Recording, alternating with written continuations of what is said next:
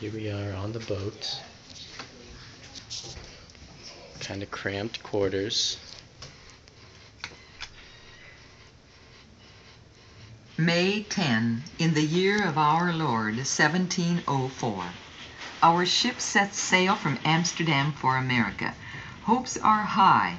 The captain says that depending on the weather, our journey will take from 3 to 5 months. May 21. The winds have been kind. The captain reports good progress. Anna, my 7-year-old, asked me to describe what life will be like in the New World. I tried to describe freedom. But how do you describe such an idea to a child whose people have been persecuted for 200 years, who even in the 1700s cannot marry without special permission from the authorities, cannot enter trade guilds, or own the land they farm, who are refused burial in public cemeteries? Is freedom like heaven? Anna asked. Yes, dear, I replied. Freedom will be like heaven. June 8. The winds have died.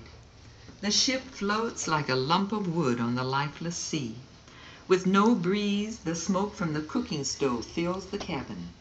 Our eyes sting. Breathing is difficult. We just learned that a baby who was bitten by a rat while she slept has been stricken with typhoid. June 17. Storms threaten to break the ship apart. An epidemic of typhoid has broken out. We try to keep the sick separate from the well, but the violent waves tumble us all together like leaves in an autumn wind. August 10. We have been at sea 3 months. Due to bad weather, our journey will take a month more. Already a dozen people, mostly small children, have died from typhoid, and now my daughter, Anna, has become ill. To add to our woes, the drinking water has become brackish and infested with worms.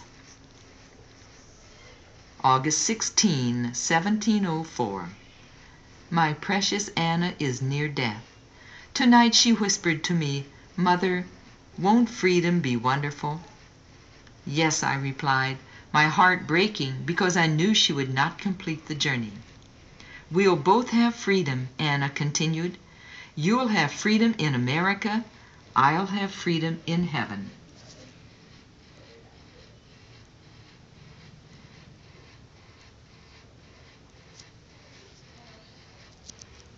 That's the boat. Now we're going to the New World.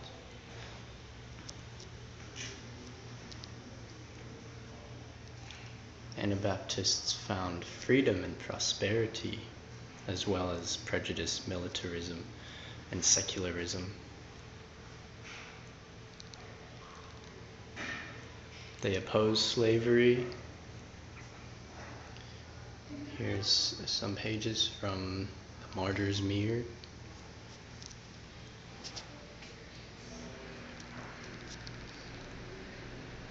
After they arrived, they settled in Indiana and Michigan and Pennsylvania, Ohio, Illinois, Iowa, and Missouri.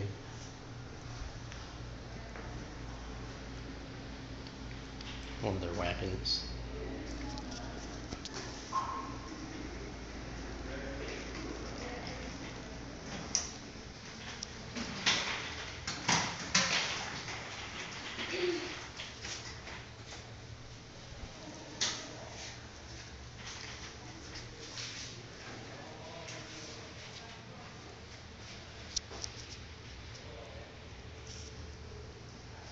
So they basically just scatter after they migrate to the New World. And looks like it's getting a little more modern in here.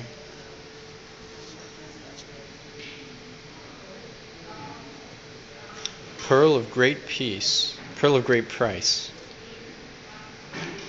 Pennsylvania man.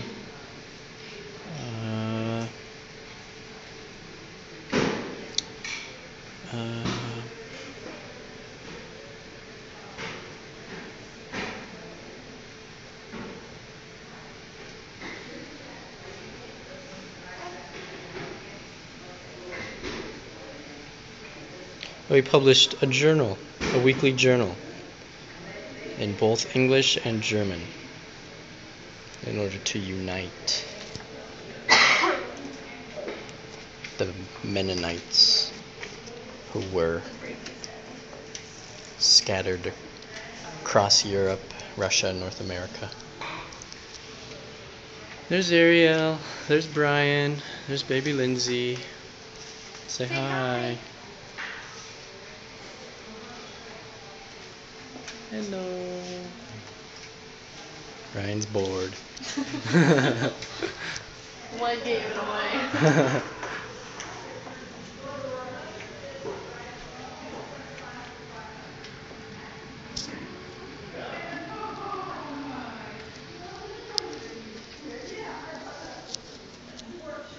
Okay. Yeah, Mennonite Publishing, John F. Funk, Elkhart, Indiana. Here's a neat little timeline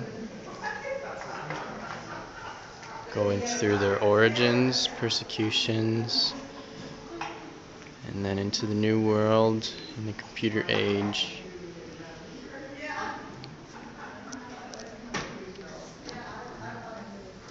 Oh, here's all the differences. Oh, Beachy Amish. beachy Amish.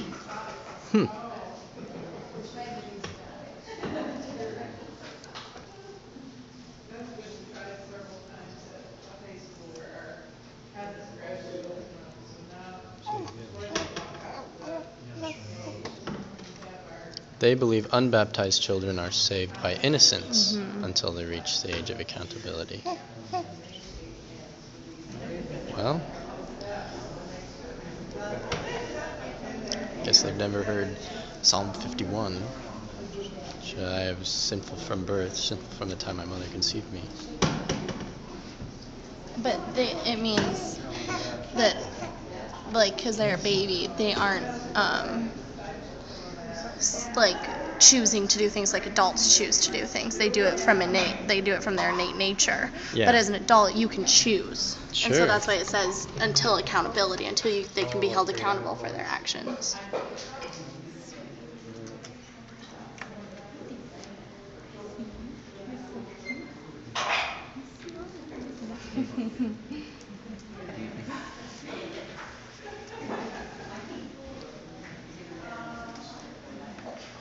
I don't know what beachy Amish is. either. I've never heard that. And what?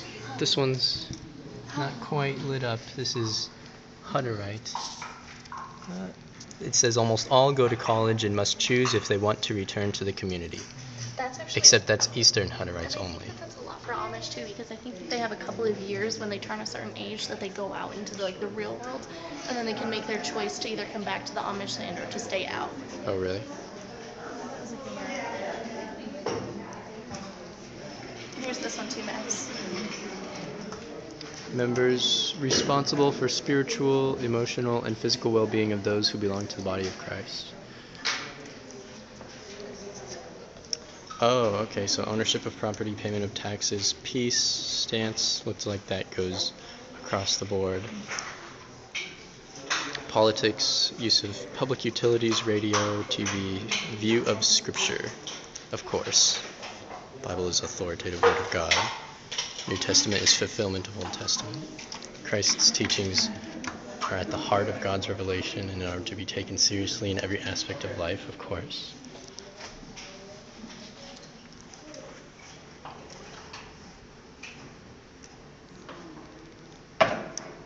Often believed to be Anabaptists. Puritans.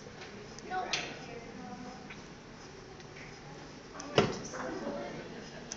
We're not on here.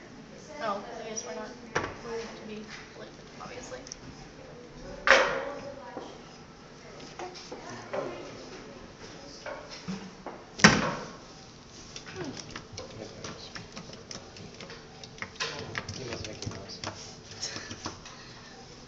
So, like, this is not what I normally do during the day. Okay. And then Anabaptists related or not. Following are groups of people that often believe to be Anabaptists? Puritans? Puritans? Nope. Nope. 17th century Protestants, Christians in England who opposed traditional and formal Christians in the Church of England. Waldenesians. Walden. That. Walden? Waldenesians. There's no E. It's Waldene. Waldensians. Waldensians. Whatever. I say Waldenesians. Yeah, I don't know. Are Quakers? Here's Quakers. Anabaptist related. The Society of Friends, commonly known as Quakers, were founded by the Englishman George Fox.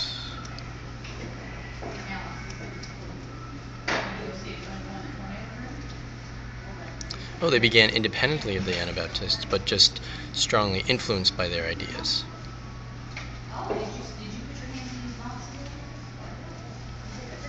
Neat. Baptists, Mormons. No. Church of Jesus Christ of Latter-day Saints, founded by Joseph Smith, shaped by continuing revelations to their leader, by the Book of Mormon.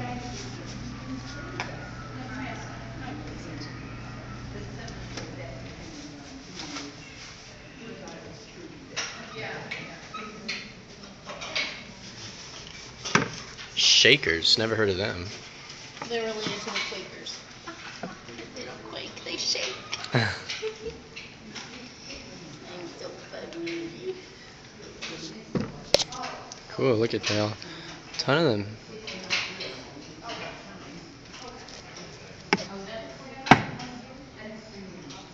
Related, but did not embrace Anabaptist commitment to non-resistance.